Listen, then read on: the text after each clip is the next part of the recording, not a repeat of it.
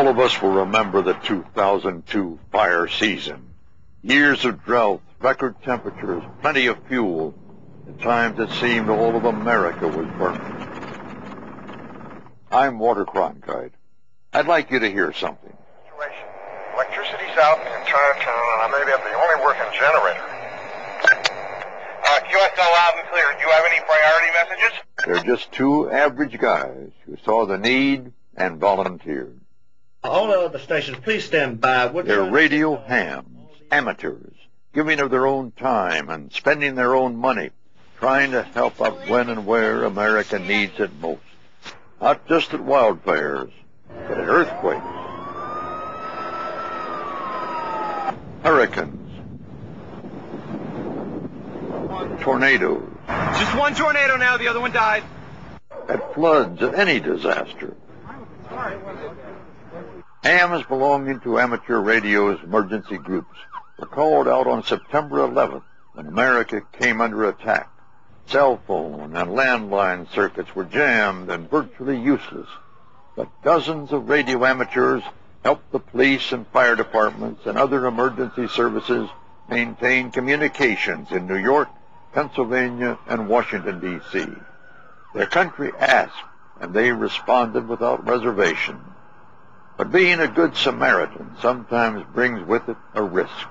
And sometimes it's not just risky, it's downright dangerous. There's a gas leak! Let's go! Turn around that way! Gas leak! That's exactly what happened in Colorado in June 2002 on the 137,000-acre Hayman fire. This is rural America out here. You can't always rely on a cell phone and when you need help. It looks like the wind shifted back to the west and or northwest, and it's moving the fire back in this direction. The fire is just right over this ridge here behind me. It's starting to get close. Looks like we're going to have to prepare to get out of here pretty shortly. The sky had already turned ominously dark. The air was thick with smoke, making breathing more difficult. The sun reduced in intensity to little more than a light bulb through the smoky haze. The wind, increasing in speed, began blowing the fire toward the volunteers. The sheriff came through a little bit ago and asked us how fast we could get out of here. We're basically right across the road from the last fire line. So they stood by their radios, handling emergency communications for the police, the fire, the Teller County Office of Emergency Services. This is West Creek Fire. Ted, could I get a status update, your location, please? Things are pretty quiet. Firefighters should be coming in for supper before long.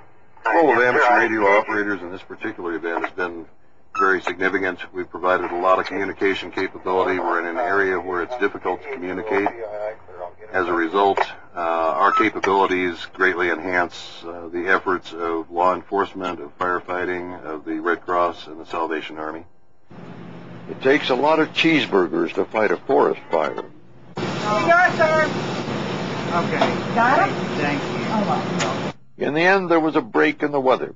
The winds changed, and all of the emergency workers, the firefighters, the police, the radio amateurs, handling the communications, all of them were safe. This is WG0N. I'll be coming back to the command center. You know, we call them radio amateurs, but their skill levels are anything but amateur. These are people who in any other realm would be called professionals. They're the people who know how to put the pieces together, know how to build the networks, know how to get information from one place to another when every other system has failed. I don't think that's amateur. Ham radio has been around for 100 years, but that doesn't mean out of date. Even America's space shuttle and the International Space Station have ham radio on board, and it's not just for the enjoyment of the crew. Do you tend to reevaluate your life when you look at the Earth? Over. When you put up here above the Earth in our little spacecraft and look down at the great big spacecraft that we all fly on, it makes us all think about what our priorities are. Over.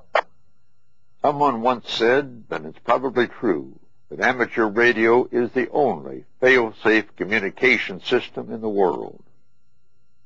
Many of you know I'm a sailor. I really enjoy being on the sea with the wind at my back, underway, under sail.